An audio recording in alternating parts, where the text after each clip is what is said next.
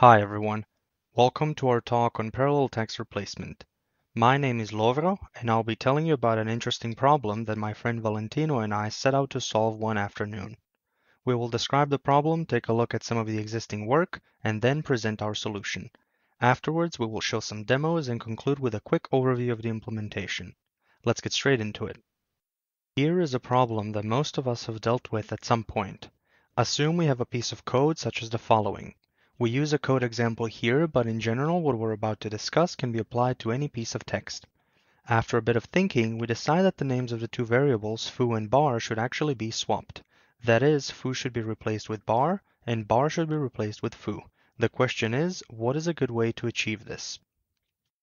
We could perform the edits manually if the code is small enough, and we might even be done reasonably quickly. However, consider two things. Imagine the usual case where there's just too much code to edit by hand. We have no other option than to automate the task. More importantly, though, we have a whole programmable text editor right at our fingertips. We should object to doing things that the computer can do for us. So, one way to automate it is by using our old friend query replace multiple times in a sequence. We first do a pass where we replace foo with bar, then we do another pass where we replace bar with foo. But that's clearly not right. We all know that this naive multipass approach doesn't work because it results in interference between the two replacements. Instead, we have to be a bit more clever. We should first replace foo with a temporary string, in this case oof, that we will call a token. To avoid interference, we must be careful to ensure that the token does not contain whatever we're about to replace next. Then we do a second pass to replace bar with foo, and finally a third pass to replace the token with bar. This gives us the result we want. Putting the implementation aside for a moment, this style of text replacement, where we replace multiple sources with their targets without running into interference issues between replacement pairs, is what we call a parallel replacement. This is the essence of the problem we're trying to solve. The examples with swapping text that we've shown so far are really just one of the many use cases that are supported by a general parallel replacement utility. To avoid confusion, let us clarify that the word parallel is not in reference to hardware parallelization, but rather comes from analogy with the Lisp let operator, where the bindings of variables are performed in parallel, rather than sequentially as in let star. Parallel in this context means that none of the bindings are in scope within any of the initial value forms. In other words, just like a let's initialization form cannot refer to any of the earlier bindings, a replacement pair's source should not be able to replace the previously substituted targets of any other pair. This is what we mean by no interference. However, manually invoking multiple carefully chosen query replace commands gets old very quickly. Say we scaled up the problem and wanted to perform n swaps instead of just two. For example, to swap or rather rotate foo to bar, bar to baz, baz to quooks, and quooks to foo. We would first have to perform n-1 additional replacements to introduce the necessary tokens, effectively doubling the number of steps. Even if we try to automate this, think about what tokens the code would have to generate if we had no prior knowledge of the replacement pairs given by the user. We would have to program defensively and use long randomly generated strings that 1. Hopefully do not interfere with any of the replacement pairs, and 2. Might slow down the search if they're overly long. Can we do better? Yes, we can. We can actually perform just a single pass. The trick is to alternate between the replacement pairs, replacing whichever source occurs the earliest and making sure to continue searching after the end of the substituted target in order to avoid interference. This interleaving of replacements is not something that's easy to do by hand with query replace. Since this is Emacs we're talking about, of course there already exist solutions that implement this idea. Here are a few that we could find. The Emacs wiki has a page dedicated to this problem. Stack Overflow has an old post where a couple of users provided their solutions. Mastering Emacs also gives a method along with other interesting query replace regex patterns. More recently, Tony Zorman made a blog post providing a solution with an interface based on query replace. I encourage you to take a look at these solutions if you're interested in the details. But while a step in the right direction, these solutions are not satisfactory because they all lack one or more of the following. One, they are not completely automated and require the user to come up with a relatively complicated and verbose query replace regex invocation. Two, they are restricted to performing only two-element swaps rather than general parallel replacements. Three, they don't provide any sort of interactivity during replacement and instead perform it in one shot. Four, they don't attempt to integrate with a familiar query replace interface, which supports skipping, undo, history, and more advanced features like Lisp expressions and recursive query edits. Most importantly, however, five, none of them were designed with regular expressions in mind, and instead only ever consider literal strings. In fact, the only one that comes close is the half-automated solution that invokes query replace regex with a specially crafted replacement. As an example, here's how you would use this technique to perform a three-element parallel regex replacement. It uses the \comma Lisp expression feature in order to choose the appropriate target to substitute. Aside from being very clumsy and tedious to write out, this approach makes it really hard to use more complex regular expressions that make use of capture groups themselves. This was the biggest limitation that we wanted to get rid of and the main motivation for our work. So, as an alternative to the existing zoo of 80% solutions, we aim to provide a 100% solution, one that handles regexes and consolidates all of the existing ideas into a single package. We call it Query Replace Parallel. The package is free and open source and can currently be found on GitHub under Hokomo Query Replace Parallel. The name is not yet finalized and we're open to any suggestions. We hope to get it published on an eLisp package archive in the near future, but for now you can just download and load the main eLisp file manually. With all of that said, let's go through a few demos to illustrate some use cases and see how to use the package. Our first demo is a simple swap, like the one we showed at the beginning of the presentation. This chunk of text is actually one of the tests from our package's code.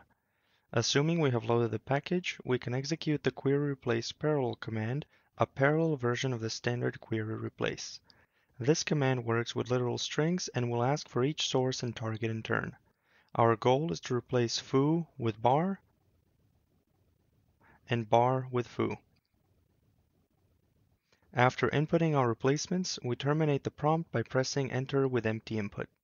At this point, everything functions the same as in the standard query replace invocation. The echo area shows the match and the replacement we're about to make. We can perform replacements, undo them, skip them, execute them until the end, and so on. The second demo shows our first regex use case. Imagine we have the following LaTeX code. We realize that we haven't been completely consistent in our use and naming of macros, so we decide to fix the problem. This time we execute query replace parallel regex because we want to work with regex instead of literal strings. We want to achieve two things. First, we want to wrap all usages of the variable n with a navvar macro. Using the less than and greater than constructs allows us to only match letters n not appearing as part of a larger word.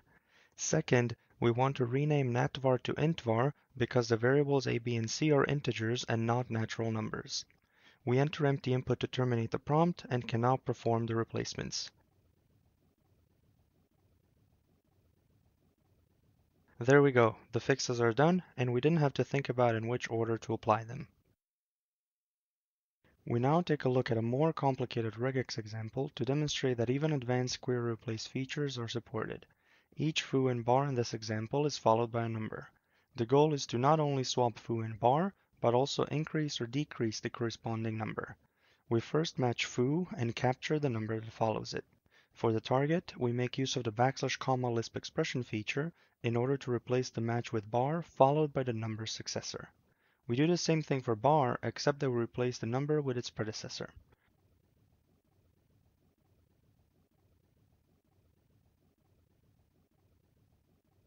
Performing the replacements, we can see how each number is incremented or decremented appropriately.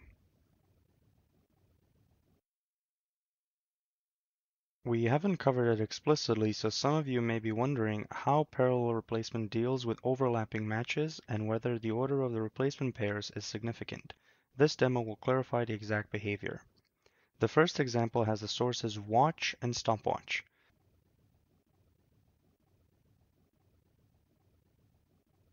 Conceptually, the matches overlap, but the rule is that matches are always processed earliest first, regardless of their length or the ordering of the pairs. Therefore, it is stopwatch that gets replaced, and not its substring watch.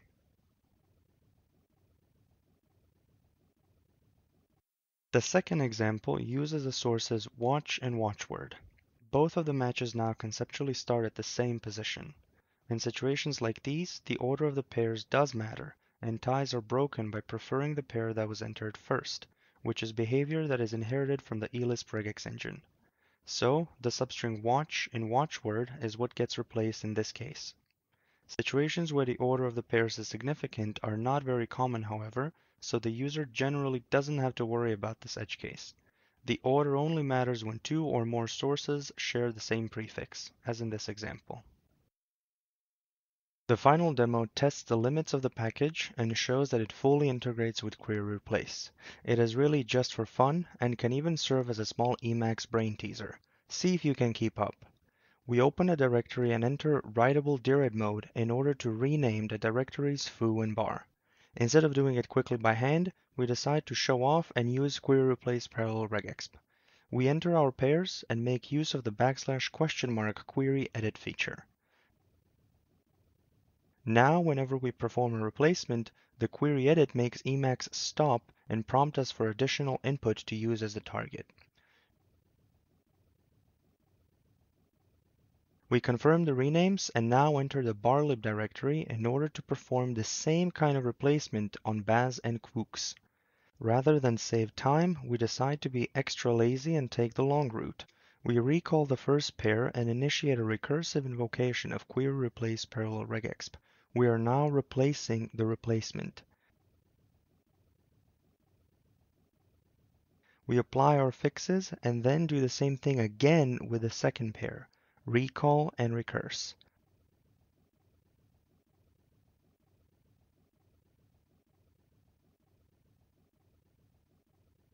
We confirm the prompt and finally rename our directories.